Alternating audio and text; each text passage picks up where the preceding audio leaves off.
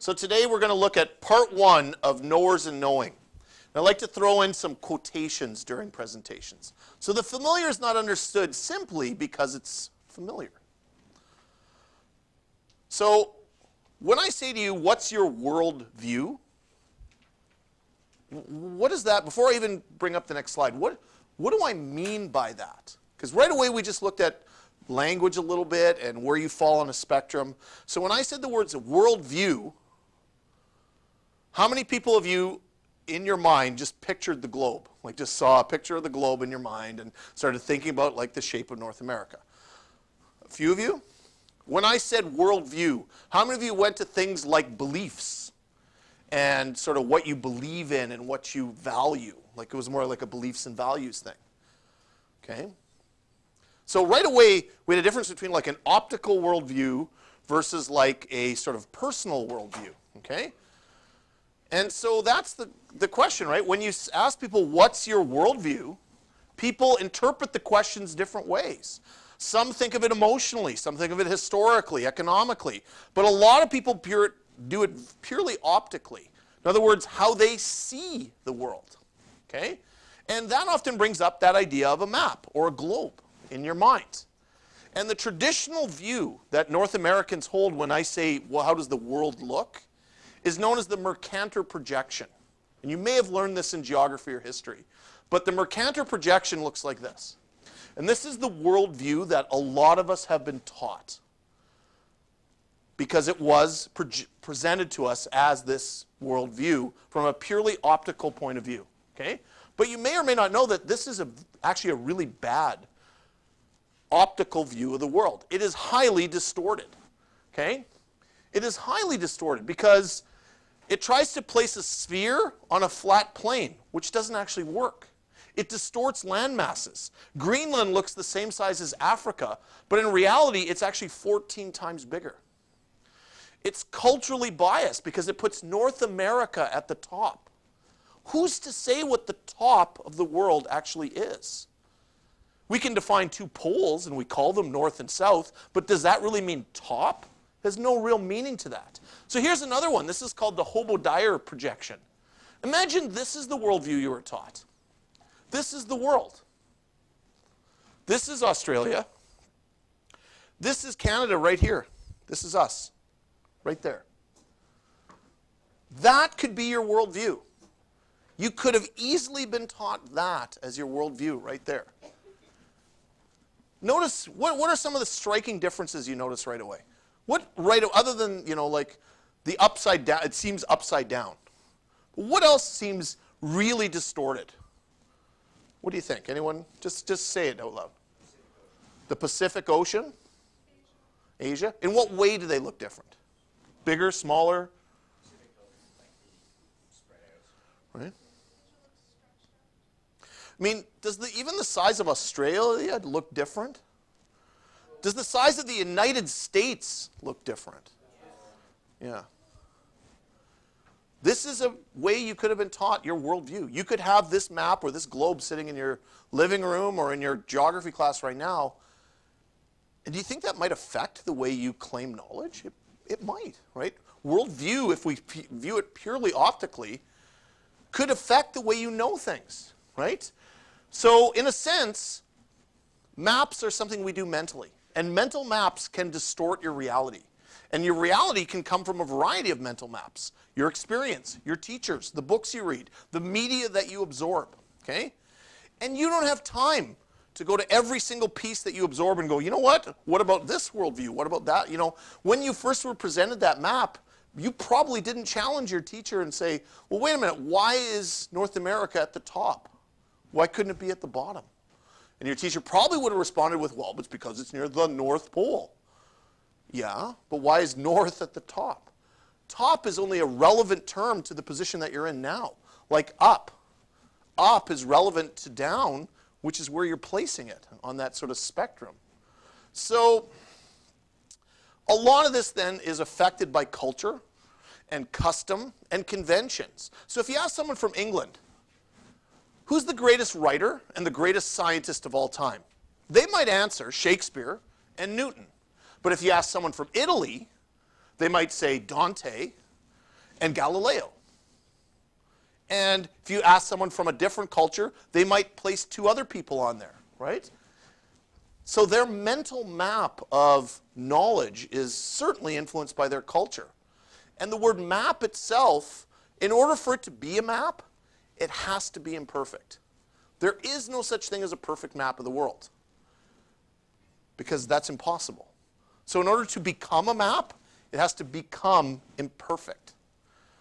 This relates to a painting maybe some of you have seen. I'm going to have you, the French students in here, translate that for me. What does that say in English? This right there, what does that say? This is not a pipe. And that's a painting. What does it mean? Why is the painting not, why is it not a pipe? Because it's a painting. That's one interpretation. A painting of a pipe. It's not a pipe, right? It has that meaning that we kind of want to dig a little bit deeper in, right? And the title of the painting, by the way, is called The Betrayal of Images. For it to become an image, it had to become imperfect, right? Like the map. What men really want is not knowledge, but certainty. That's Bertrand Russell. So what is certainty? Well, certainty also is a very difficult term to come across, right? If our mental maps are flawed, maybe we should basically abandon that as a concept and just limit our lives to things that are certain. We go like, okay, I know the map is imperfect, so I'm just going to focus on things that I know are certain. But as we just learned, certainty is different than belief. Okay? There's a difference between when you're certain of something or whether you just believe it to be true. So when you critically look at something and say, you know what, you know it, you have to really kind of break that down further. Okay? So here's 4 statements. I know Seattle Seahawks won the Super Bowl in 2014. I know strawberries are red. I know that if A is bigger than B and B is bigger than C, then A is bigger than C. And I know murder is wrong. Now, you might agree that some of those above statements are true because of various reasons. You might agree. You might disagree as well. But you might say, you know what, I agree, that's a true statement. But then if I asked you why, you might make claims like this. You might say, well, I know it because I read it in the newspaper. That's how I know Seattle won the Super Bowl. How do I know strawberries are red? Well, I've seen. All strawberries I've ever seen are red. I can see it. How do I know that A is bigger than C? Well, based on what you told me here, I figured it out logically. Even though I have no idea what A, B, and C are, it doesn't matter. I use my logic and my reason to determine that that's a true statement. And lastly, I know murder isn't wrong because it's intuitively obvious. I just know it. It's a bad thing. Murder is bad and therefore wrong.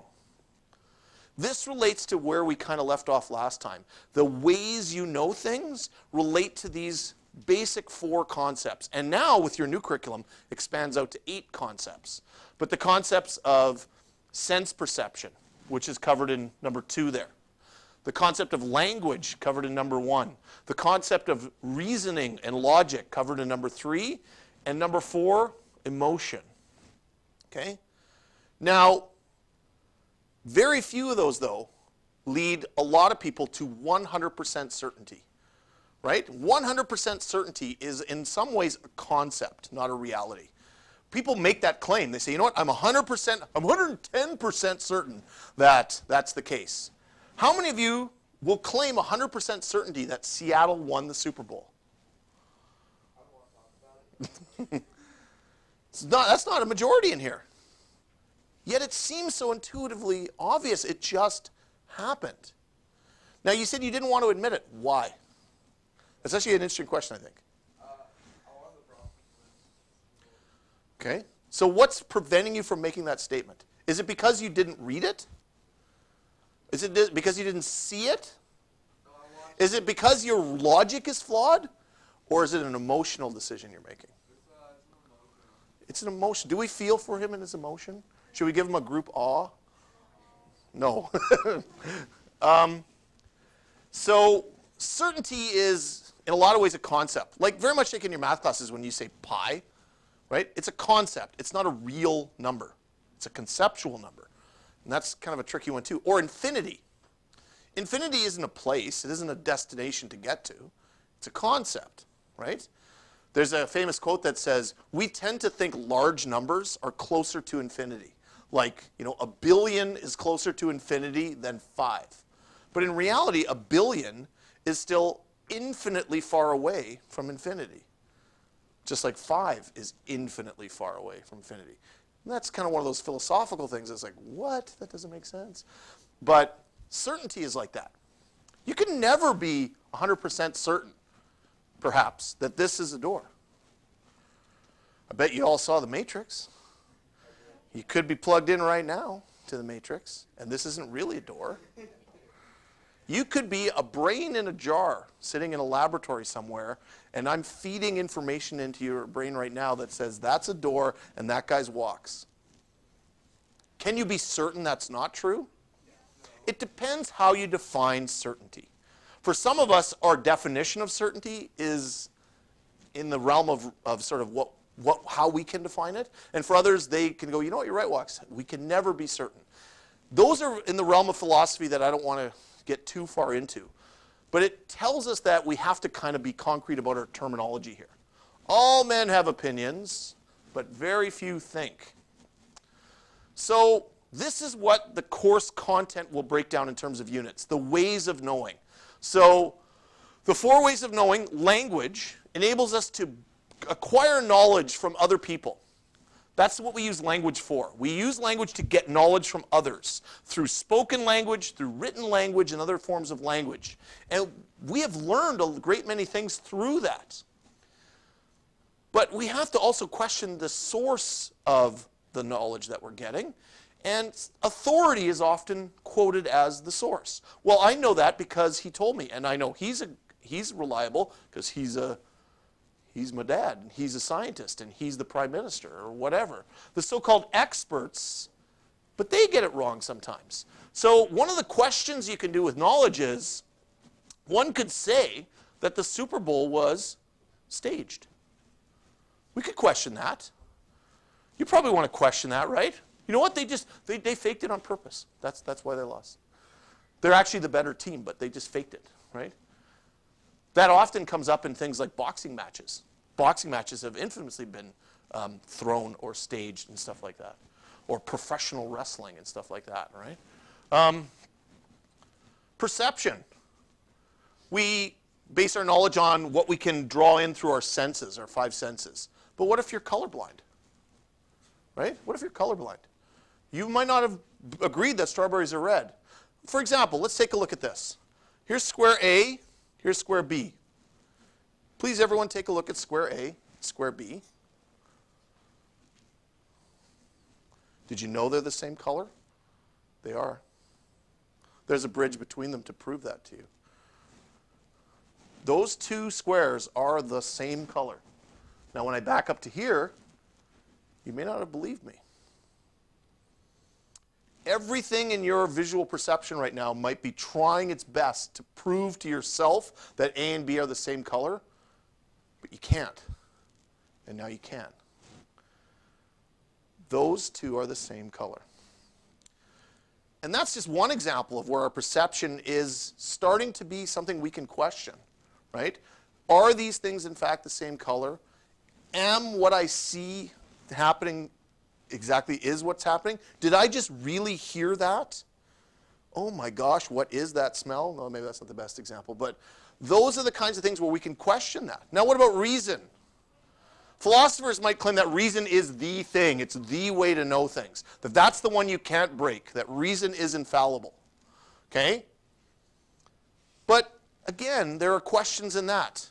Okay, let's assume some dentists are drinkers. Okay? And let's assume that nobody who rides a bike is a drinker, like a drunk.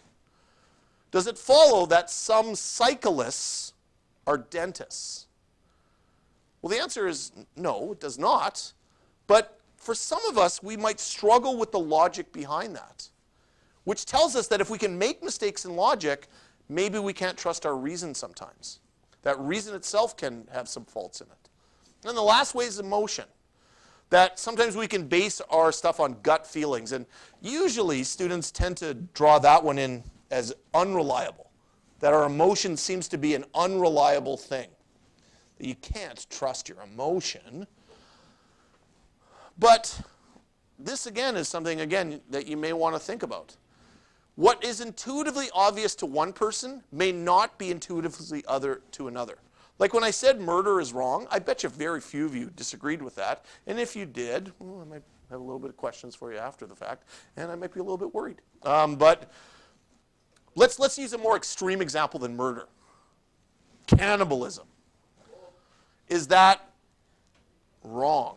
Right? No, don't answer. I'm not going to question your beliefs here or anything, but for some, they would say, you know what? We all believe that. We all believe it's wrong. But the reality is emotion and things like that aren't necessarily all in the realm of shared knowledge, right? We don't all necessarily feel the same way about certain things. So there are questions there. All right, and that concludes my presentation on the 4 basic ways of knowing. Now, we are going to spend more time studying these as units